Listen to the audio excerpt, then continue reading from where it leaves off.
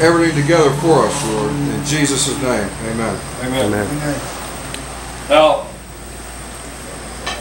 I think most of you know me, and I know most of you. So you probably heard some of the things that I'm going to be talking about before, that I have talked about before. So I ask you to bear with me, and that I may be redundant. I've been traveling around doing about roughly three times a week. I've been speaking to people in different counties across Pennsylvania. And in Florida, we're doing the same thing. I bought a place in Florida, and we are doing the same thing I'm about to speak about here. Florida has 67 counties like Pennsylvania, and it's an arduous process to get to all of these, but thank God I have other people that are helping me do it. Here in Pennsylvania, the three people who were also with me as a delegate to the Second Continental Congress in St. Charles, Illinois, are working with me as well to do this. They're taking care of the east side of the state. But what I'm talking about the Fifth Amendment right of the people's grand jury. It says very clearly in there, under the Fifth Amendment, no person shall be held to answer for a capital or otherwise infamous crime except according to a presentment of the grand jury. That's the people's grand jury. The Fifth Amendment of the Bill of Rights is about the people. It's not about government or the court or anything else. It's your protections. Those are protections for you to keep government from infringing on those things. Well, the Supreme Court, in the case of U.S. versus Williams, handed down a 6-3 decision, and Scalia delivered the opinion of the court. And he said that the common law grand jury is the people's fourth branch of government. It's there to prevent oppression and tyranny in the government. That being said, the Bar Association claims in 1946 that they abolished common law. Well, in order to abolish common law, you have to abolish God. God is the first rule of the common law. His word is the #1 rule. Amen. So those of us who think that the Bar Association has this omnipotence might ought to get on our knees and ask for enlightenment. The Bar Association has taken control of this country. They're in control of all three branches of government. They're in control of all the local governments. Every public officer has a solicitor. And whenever you have a complaint or you address one of them, they will tell you, I need to speak to my solicitor, or they'll have their solicitor there. Well, that puts you at a disadvantage, and they're using your money to pay that solicitor so that you are disadvantaged. They are supposed to be your representative, but what are they doing?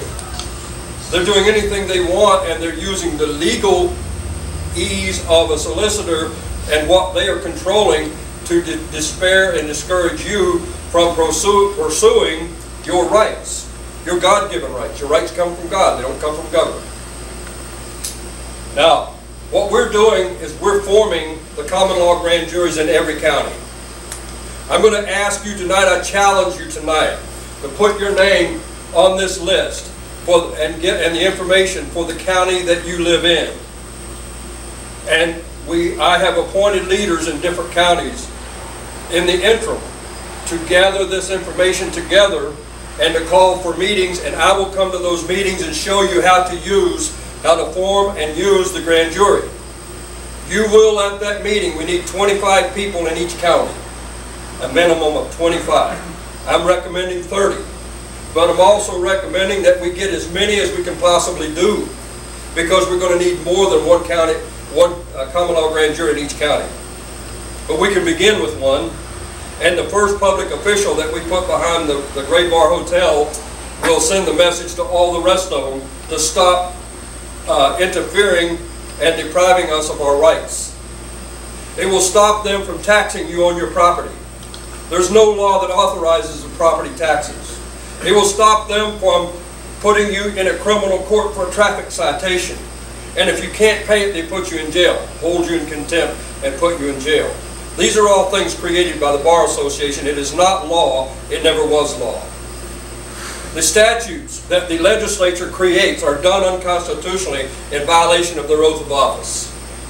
They swear that they will uphold, obey, and defend the Constitution of the United States and of this state, this Commonwealth. But they don't. They promise that they will do it with fidelity. They do not. So what we will be doing as the common law grand jurors, we will be bringing presentments against those people. The common law grand jury has tremendous judicial power. We can subpoena persons, papers, and records to appear before us. And we will do investigations on our own. And they have to fund it. The counties has to fund it. It works with the sheriff. Once we hand down a presentment, the sheriff has to take the presentment and make an arrest, whoever the presentment is against. He has to hand it to the district attorney for criminal prosecution. It's mandatory. He can't not do it, because if he does, then we'll do a presentment against him. And we'll remove him from office. We have that power. We'll take the sheriff out of office and put someone into that office that will do it until an election can be held. The people have tremendous power that they don't know about. If you take a Pennsylvania Constitution, Gary probably has one here somewhere. Article 1, Section 2. I hope he's got a lot of them. It says, all power is inherent in the people, and all free governments are founded on their authority. For the advancement of these ends, they have at all times an inalienable and indefeasible right to reform, alter, or abolish their government, and to establish new government, laying the foundation on principles most likely to achieve these ends. If you don't believe what I'm saying, read it in there. It's word for word. I'm telling you exactly what it says in that Constitution. Their oath says at Article 6, Section 3, I do solemnly swear that I will support, obey, and defend the Constitution of the United States and of this Commonwealth, and I will expedite the duties of my office with fidelity. I've been doing work for a long time, helping people, teaching the Constitution, doing a lot of things. There is nothing more powerful than what I'm doing right now. I'm putting the power in your hands. It's up to you. If you believe in freedom and you want to save this nation, and you want to save freedom for yourself and your posterity, which it tells you in the preamble, it says we, the people, have this duty. It's not the government. It's not somebody else. It's you. You must set your hand to this thing, and you must take that initiative and dedicate the time necessary, and it is a sacrifice. I'll warn you it is. But I will never surrender my freedom or yours. I will fight for that freedom of all as long as God gives me breath. It is a sin, in my opinion, and I believe I'm correct, not to do so, because the Constitution is based on biblical principle. It is enshrined in the 5,000-year leap. If you've read that book, you know what I'm talking about. The 28 principles are there. It acknowledges God. Our Constitution acknowledges God through the Declaration of Independence. It doesn't acknowledge Allah. It doesn't acknowledge someone else. It acknowledges God, our Creator. And we owe that duty, not only to ourselves, but to each other, our friends and our children and our entire families. Because if we let freedom slip away in this country, and it is, the Communist Manifesto is already fulfilled, then we have done a disservice to everyone in this nation. We don't even deserve this nation. God blessed us with freedom. Let's stand up and take it back. I'm going to ask you, I'm asking you, I'm begging you, put your name on this list and dedicate the time and tell others what you're hearing me say. Tell your family and your friends about it. Let's start talking it again. Let's do like the Founding Fathers did back in the colonial days when they declared the independence from Great Britain. They talked among themselves, among the families, and they had to form secret societies to do what they did. They gave us a peaceful means that we don't have to use violence. This is our peaceful means, without violence. And it scares the public officers to death. They don't want to go to jail, they just want our money. They want us to be their slave. And today we are their slave. So I hope that you will hear the wisdom in what I'm saying, that you will take the initiative and do that, and above all, quit signing things with the government. Don't sign nothing with them. When they shove a document in front of you for a license or anything else, don't do it. Tell them no. You don't have to. It's government by consent. They need your consent. When you sign your name to it, you are consenting to what they're asking you to do. Freedom doesn't require you to have a license. Some of you have read the story, I'm sure, about Patrick Henry when he went to the Constitutional Convention. He rode his horse through a town in Virginia. They had a man tied to a whipping post and they were whipping him. They called it scourging. He asked why they had beat him so badly. His ribs were protruding out of the skin. He asked why they were whipping this man so badly. They said because he refuses to take a license to preach the gospel.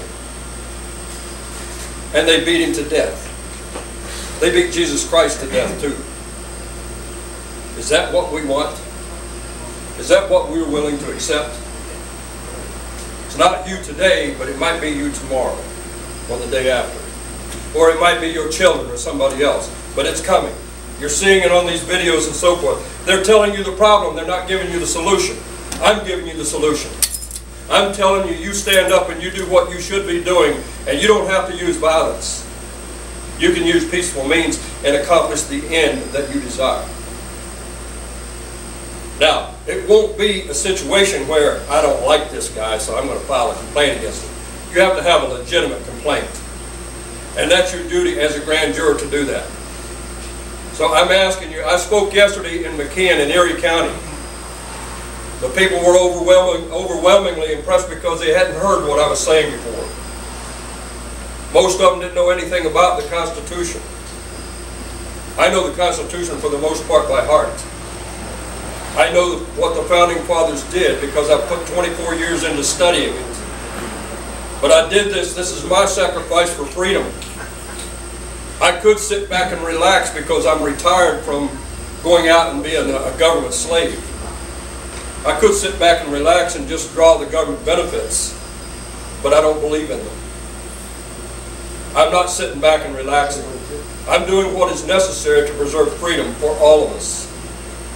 If you take this stand, I will stand with you. Anytime, anywhere.